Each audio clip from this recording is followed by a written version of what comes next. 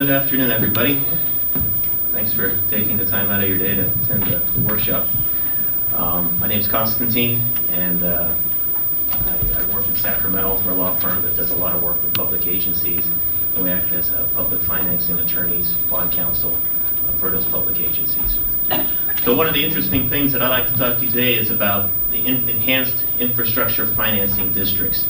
And I'll talk about how to establish them, what they can do, some of the ideas that we're thinking about, and then Aaron will deliver a real-world case study about infrastructure financing districts.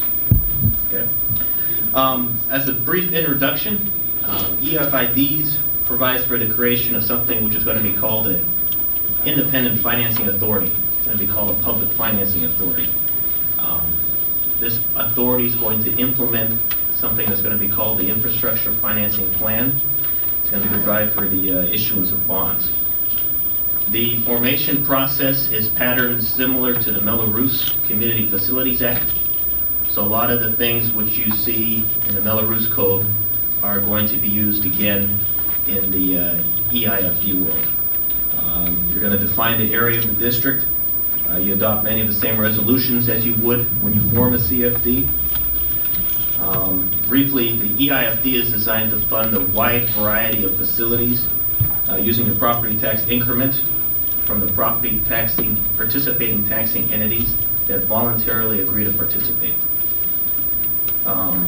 Property tax comes in basically two forms. One is from the increase in property tax revenues collected from within the boundaries of the area that you define. And the other is from the property tax revenue received from the state to backfill the local tax revenue losses resulting from the reduction in the state vehicle license fee. In addition to tax increments, we have about 10 different other sources of funding. We're going to have assessments. You can look at those.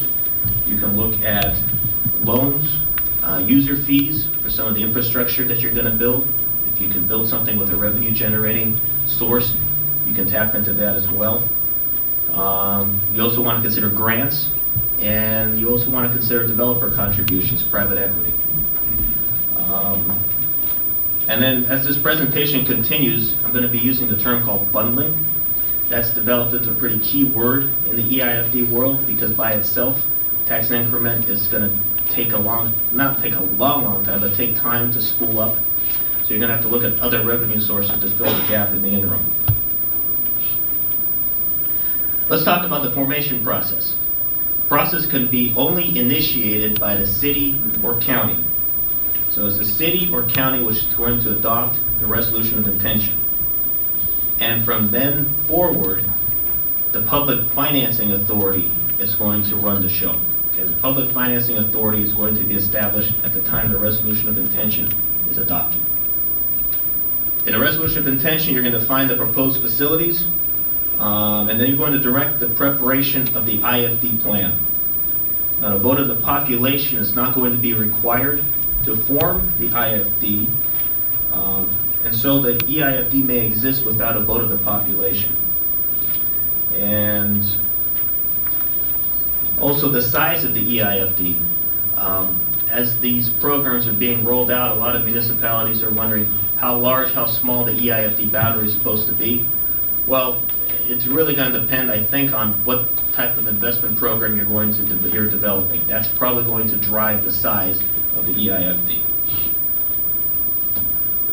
Now, what is the IFD plan that I mentioned before? That's the heart of the EIFD.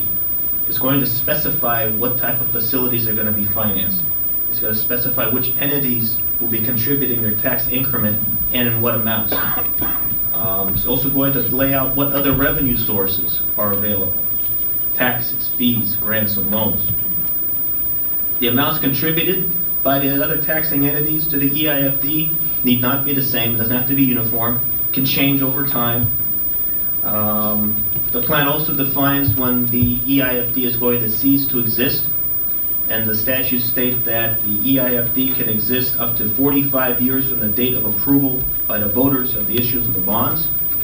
Now, and also approval of some loans. So in theory, the EIFD can exist for much longer than 45 years if you delay or never ask your voters to approve bonds. So the idea is that the EIFD can chug along, providing tax increment to fund different programs for a very, very long time. Some of the facilities which may be funded. Well, you're looking at really an unprecedented array of facilities. You can build probably nearly every single type of facility that you can think of, as long as there's something of community-wide significance. Transportation, water, flood control, stormwater management, energy, environmental mitigation, transit priority projects, acquisition, repair, construction of industrial structures for private use. Facilities need not be located within the district, as long as there is tangible connection to the work of the district, so you can look at more regional types of infrastructure. In addition, very low to low moderate income housing is authorized, but not mandatory, and broadband is also allowed. Public hearing requirement. Okay, so let's back up. We've adopted a resolution of intention. We've asked for the preparation of the IFD plan, and now we come to the public hearing requirement. Right before you get the public hearing requirement, you have to have the IFD plan has to be completed. It's got to be circulated. It has to be consented to and approved by the participating taxing entities. Although the city or the county, which initiates the EIFD process, the EIFD may include a variety of other taxing entities, with the exception of school districts, and they can all contribute a portion of their tax increment. So once the taxing entities are all on board, the Public Financing Authority will hold a public hearing. Once the hearing is completed, the resolution of formation is adopted. Once the resolution of formation is adopted, your EIFD is created. Okay, let's talk about governance of the EIFD. Now, the EIFD is going to be governed by a legislative body. It's a new body that's going to be established called the Public Financing Authority. Now, this authority is going to be comprised, if you have one taxing entity participating, of 3 members of the legislative body of the participating taxing entity, and at least 2 members of the public. Now, if you have multiple taxing entities, then the membership on the public side will consist, the membership of the Public Financing Authority, a majority of that membership will consist of folks from the legislative bodies of the participating taxing entities, and then 2 members of the public, at least. So if you're going to include multi-jurisdictional entities, you got to think strategically. You got to make sure that the people that the entities that you want to participate can all get along with one another. Otherwise, you're going to be setting yourself up, you're going to be designing a structure that's going to become unworkable from the very beginning. So that's important. Issuance of bonds. Now, the voter approval is required to have bonds be issued. That approval rate is 55%. Now, depending upon the amount of registered voters within the boundaries of the EIFD, the vote may either be by the landowners or by the registered voters. If you're lucky enough to have less than 12 registered voters, then you can get a landowner election. If you have a landowner election and you can get waivers, then the election process is condensed. If you have registered voters, then the election process is expanded. And then you probably need to engage in some type of voter education program in order to tell the voters your story, tell them this is the investment program, this is why it will help the area that you live in. In order to issue bonds, the tax revenues that are going to fund bonds are going to be tax increments. But like I mentioned before, it's going to take time for those tax increments to spool up. So you're going to have to look at other revenue sources. And then an idea that we're looking at is the possibility of using a CFD as an overlay over the EIFD. So you form the EIFD and you establish your CFD over the same area, and a portion of the CFD special taxes could in theory be paid by tax increments. It's an idea. So the EIFD will feed your CFD for a period of time. And since the CFD bonds are commonly recognized by the investment community, it may be easier to underwrite those rather than being the first municipality out the gate that's going to be selling EIFD bonds. It's just a thought. Certain things that must be done before the EIFD process begins. Well, fortunately, the EIFD law provides for the boundaries to overlap those of former redevelopment agencies. That's important.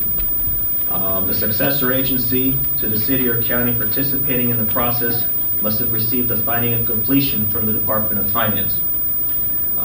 City or county certifies that no former redevelopment agency assets which are proposed to benefit the EIFD are subject to litigation involving the state. So there's a possibility that certain assets that are not involved with this EIFD may still be subject to litigation.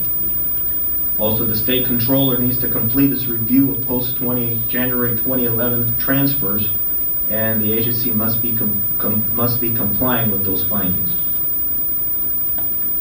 Some of the basic differences between the RDA and the EIFD.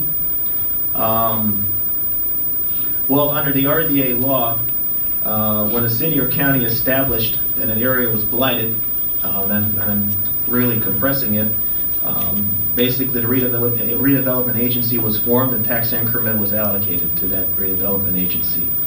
In the EIFD world, it's all voluntary. Taxing entities have to agree to participate. There is no finding of blight in the EIFD world. You don't have to go through that. Unlike an RDA, EIFDs do not have the broad power of eminent domain, although they do have a little bit of eminent domain power under the Polanco Act and the Gatto Act. They don't have the eminent domain powers that redevelopment agencies used to have. In addition, EIFDs may finance the acquisition of real property, but they can't acquire property in their own name, at least not yet.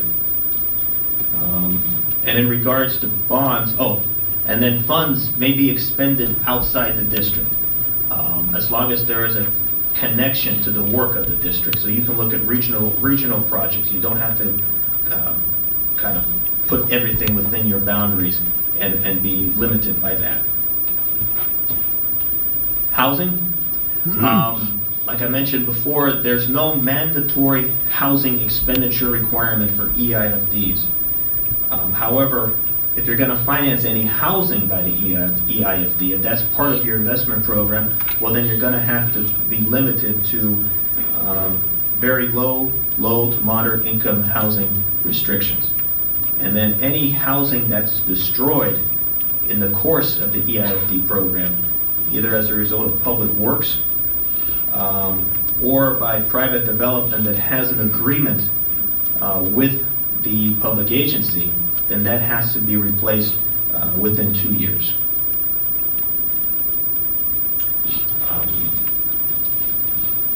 Go out of time? Okay. So I guess that's it for the formation process of the EIFD. And in summary, I think one of the biggest things about this new program is that its ability to unite a variety of jurisdictions under one umbrella. That's probably the biggest take-home message from the EIFD statutes. If done correctly, you can do projects across a wide territory and create a pretty good platform to continue the investment program for many years to come. Thank you. Суточки с утра поймать мечтаю, а сетра, но не клюет моя мечта, и пора